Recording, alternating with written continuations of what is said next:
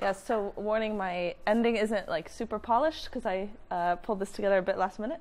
But my talk is about my research for my master's dissertation about sex work in Argentina and Ecuador, which is based on some interviews that I did for my undergraduate thesis, and I took a slightly different approach to it for my master's dissertation. So a little bit of background about kind of the ideologies towards prostitution within kind of feminist policy approaches. So there's two kind of main camps in terms of views about prostitution. One is called abolitionism, which is the belief that prostitution is inherently oppressive, inherently violent towards women, that there is no such thing as voluntary prostitution. It is always done out of necessity and not out of choice. And the abolitionist feminists believe that the legal solution to prostitution is to criminalize the purchasing of sex, but not the selling of sex. So that's like the model that exists in Sweden and Norway, and is often called the Nordic model. So that model is seen as not punishing what's typically seen as the women selling sex, but punishing the people who are using prostitutes. And on the other hand, we have a sex workers' rights perspective, which views sex work or prostitution as a job just like any other job, sees it as something we should treat as any other kind of form of labor, and that the problem with it is not the selling of sex itself, but the conditions under which it occurs. And they believe that the solution to helping sex workers is to recognize prostitution as a legitimate form of work and to decriminalize or legalize it and focus on improving the conditions within the industry. So a little bit of background. A major question within, when we look at prostitution, is whether or not sex workers can exercise agency, or to what extent they can exercise agency. And I think that we have to look at kind of the conflict between an individual's choices and the limitations on the choices that they face in their lives.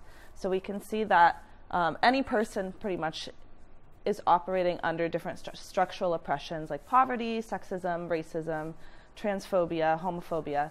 But at the same time within their lives, they can exercise individual choices. So a sex worker might be living under conditions of poverty or discrimination, but at the same time has different choices within their lives. So they might be able to choose to do domestic work, or they might be able to choose to work in food service, or they may get married and rely on their partner's income, or they may be able to choose to do sex work. And so an individual person, we can see, is examining the different options available to them within their lives and choosing among them what they decide is the best one. And we're all going to do this too when we go and graduate from here, and we have, say, the option to go into consulting and make a lot of money, or maybe we're going to go take a really low-paid job for a nonprofit but get a lot of personal fulfillment from that, or maybe we're going to go travel for a while and find ourselves, right? So we have different limitations on our ability to choose, in that like we need to make money and be able to eat, but at the same time we want to do something that's fulfilling to us. And so I think we can see this as sort of a spectrum of agency, in that different people have different levels of constraint on their choice. So we may be very lucky that we're in a place where we have a lot of choices and a lot of opportunities available to us, but someone with less money may have less ability to choose and less agency available to them. So I kind of see this as operating from absolutely no agency, which might be a person who's in a condition of sex trafficking, that they're being held against their will, they have no option to leave prostitution, and someone is forcing them with violence to remain in it, to someone with complete agency who has plenty of different job opportunities available to them, but they say, you know what, I really like selling sex, and this is what I want to do. And I think we can see most sex workers as operating somewhere in between those two extremes. So they may have some level of economic need, but at the same time have some other options available to them, other types of low-income jobs, and end up doing sex work because they assess it as the best option available to them. So my question is about how do sex workers themselves feel about selling sex? Because I think it's really important to understand how much agency sex workers have, and ultimately understand how we should view prostitution, to understand how sex workers themselves view their own lives and their own decisions to sell sex. And to understand this, we need to look at sex workers' subjectivities. The subjectivity is a concept that looks at a subject's inner life, their emotions, and basically how society and the social influences an individual's personal experiences of emotion, and how they internalize social norms, social pressures, and then respond to them at the same time. So it is what Luhrmann has called the emotional experience of a political subject, and a person, how they position themselves within society and come to see themselves, basically how the individual is interacting with society. And so sex workers may have a wide variety of feelings about selling sex, and some of the literature suggests that some of these emotions can be conflicting. So they may have both shame and pride about selling sex, in that they feel it's a shameful thing to be a prostitute, or maybe they have religious beliefs that prostitution is wrong, but at the same time they feel pride about their ability to earn an income, their ability to provide for their families and their children. They may feel fear about violence that they may experience from clients, but at the same time, the income from sex work might provide them stability in their lives that they wouldn't have otherwise. And there's a lot of also conflict within the literature about whether sex workers can experience sexual pleasure within sex work, and some findings that there are certain sex workers who do get sexual pleasure out of their relations with clients, while there's others who find it completely revolting, disgusting, and say, no, I would absolutely never find pleasure out of it. So the literature suggests that there's a lot of conflicting and diverse experiences of sex work that can't easily be put into a box. So my methods were I've traveled to both Buenos Aires, Argentina, and to multiple cities within Ecuador, and conducted personal interviews with sex workers there. So in Buenos Aires, I conducted interviews with 41 sex workers in a couple different parts of the city. Most of them were women, cisgender women, meaning that they're not transgender, 3 transgender women and 4 cisgender men. And most of my interviews occurred in kind of the upper class area of the city, but with mostly street sex workers. So in this area in the center of the city, which is kind of like a businessy, touristy district.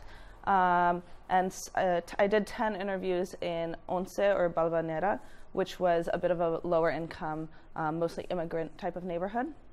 And there's a few neighborhoods that I have starred here, Flores, Constitucion, where there's a lot of prostitution that happens, but I couldn't go there, unfortunately, due to safety issues. Because people told me, like, don't go there even during the day, it's really unsafe. So if I had been able to do interviews there, the experiences of people that I talked to may have been a bit different. And also most of my interviews were with street sex workers. So if I had done more interviews with indoor sex workers or people working on through the internet, the responses I got may have been fairly different. So keep that in mind as a limitation of my study. I also conducted interviews with the National Sex Workers Union of Argentina, called AMAR, which is associated with the one of the national workers' unions, and fights or works towards getting sex work to be recognized as work by the government.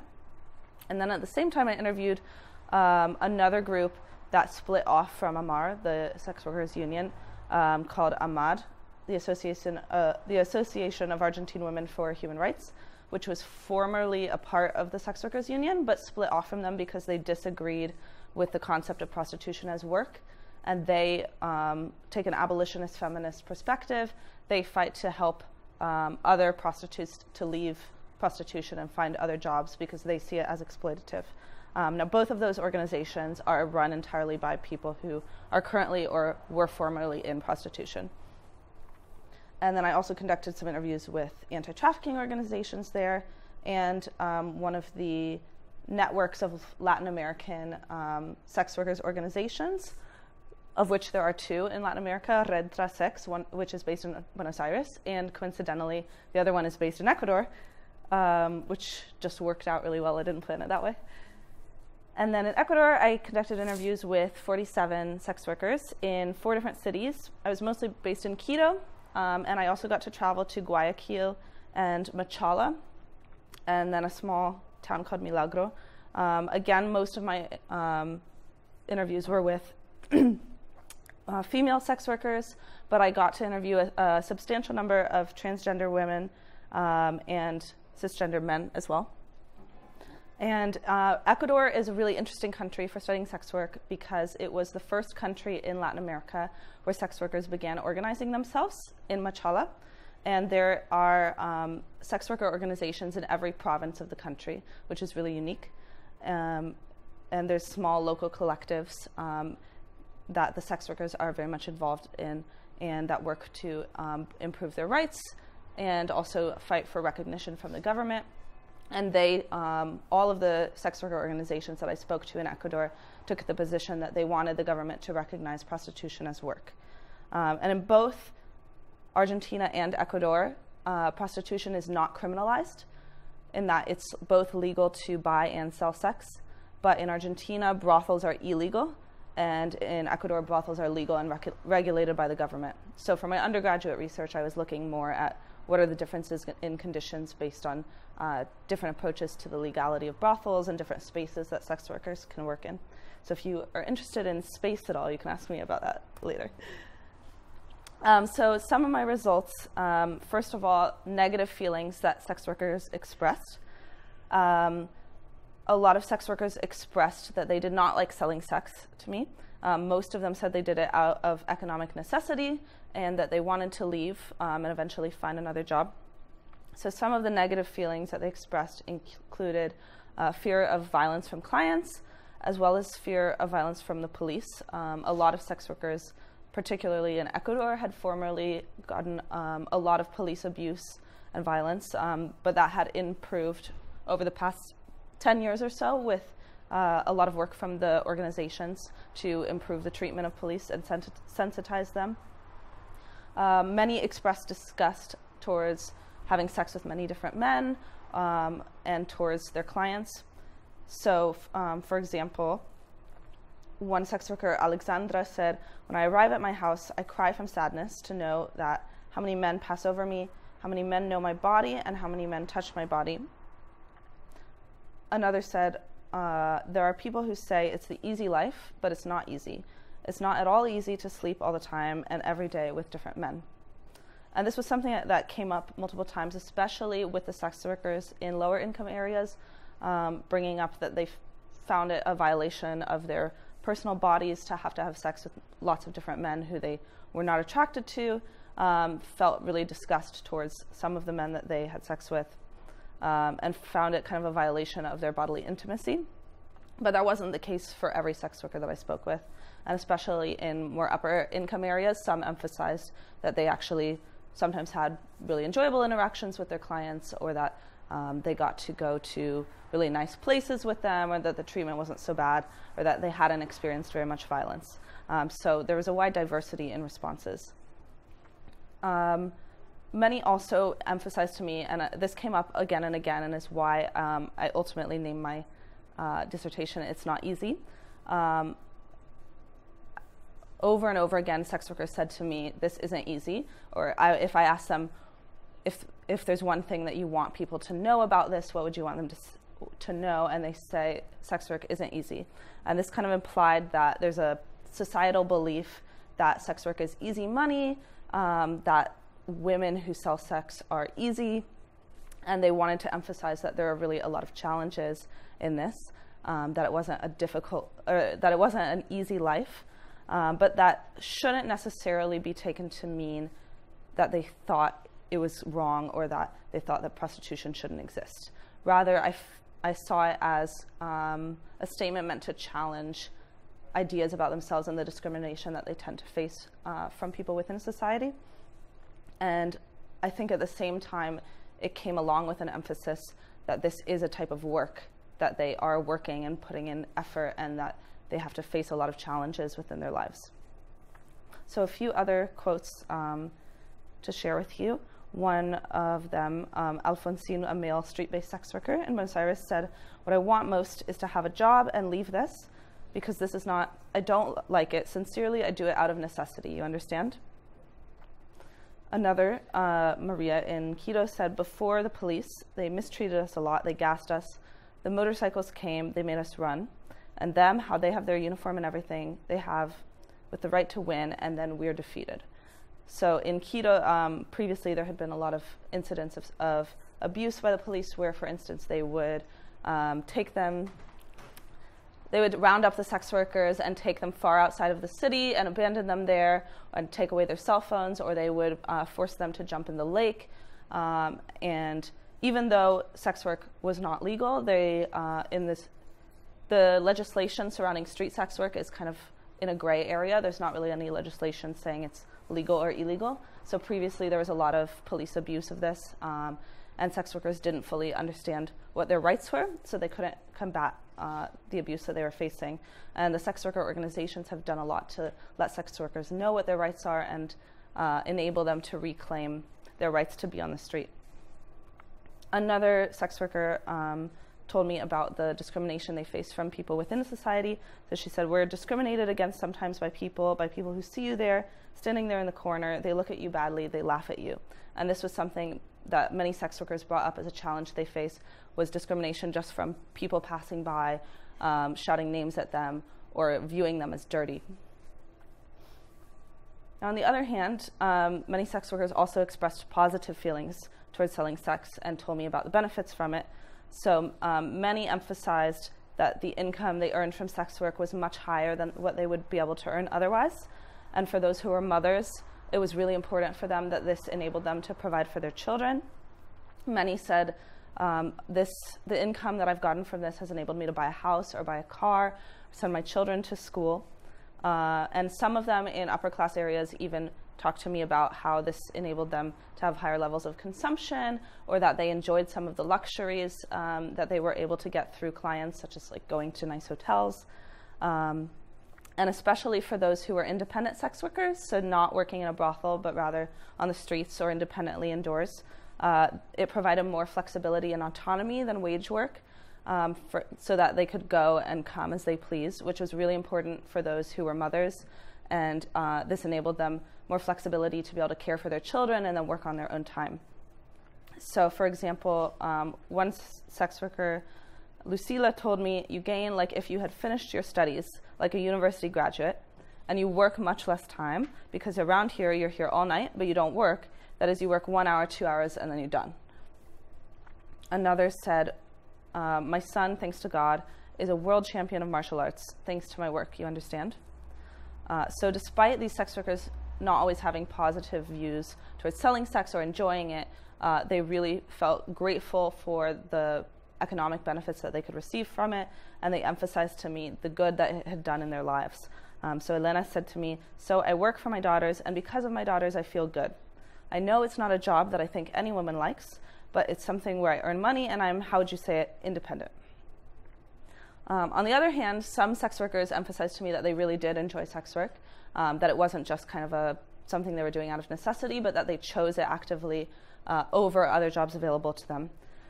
So, for instance, one of the leaders of a sex workers organization in Guayaquil said to me, "I can learn to do beauty, paint nails, whatnot, do makeup, everything, but I don't like it. I like doing sex work." And another in Buenos Aires said to me, "It doesn't bother me at all. You're here because you want to. There's a ton of jobs to do. Logically, not just anyone can do this because it's not easier, but I like what I do." And then I looked afterwards at how the process of organizing had changed the way sex workers viewed themselves and their work, and altered their subjectivities. So I saw through the process of organizing and getting involved in activism, sex workers developed a political identity and came to see themselves as citizens deserving of rights, rather than simply shameful prostitutes or someone who should be ashamed of what they were doing. And they came to see themselves really as workers rather than as criminals, as they had previously seen themselves. And sex workers' activism led to a lot of improvements in the conditions of sex work. For instance, one of the organizations in Machala, Ecuador, had combated police abuse by documenting the police abuse on their cell phones. So when the police came and rounded them up and took them onto trucks and was going to drive them through the city to humiliate them and take them to jail, they recorded all of this by audio on their cell phones, and then they got in touch with a feminist nonprofit organization and threatened the police, like, we're going to expose you if you keep doing this. And that led to a major improvement in police conditions, or police treatment of the sex workers. And another thing that they've done is like a strike of national sex workers unions, in which the brothel sex workers said to the brothel owners, we're not working anymore until you improve the conditions within the brothels. And that was really effective in Ecuador for getting the brothel owners to pay more attention to what the sex workers wanted. And so Elena Reinaga, who's the head of the Latin American Sex Workers Organization Network based in Argentina and was formerly president of the Argentine Sex Workers Union, said to me, the only way to improve conditions for sex workers is to have organization of sex workers for sex workers. Because maybe we had rights, but we didn't know them. We didn't know that the constitution of our country is our constitution, and what it says belongs to us, and we have to claim it. We felt so guilty that we thought that really sex work was a crime and a sin. So this quote to me really emphasizes the importance to sex workers, individual sex workers, of being able to organize themselves because it transformed their views of themselves from criminals to citizens and enabled them to speak up for themselves. So conclusions, I found through this that sex workers have a really diverse array of views about selling sex that are multidimensional and complex and often can seem contradicting. But ultimately, when you look at their personal decisions, they make sense. So they may express negative feelings towards sex work, but ultimately they see the income that they gain from sex work as worth the sacrifice and better than the other job options available to them, such as doing domestic work, for instance. Some told me, I could be a maid, but I would make much less money. I wouldn't be able to choose my hours, and the treatment from my employer might be just as abusive as my treatment here. Whereas here I make a lot of money and I can come and go when I want.